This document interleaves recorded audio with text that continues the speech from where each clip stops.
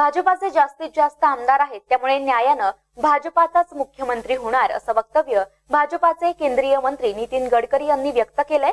ते नागपुरात प्रसार माध्यमांशी बोलत होते। महाराष्ट्रातील राजकीय परिस्थिती विषयी प्रतिक्रिया विचारण्यात आली। यावर गडकरी यांनी म्हटलंय की महाराष्ट्रातील परिस्थितीतून लवकरच मार्ग निघेल।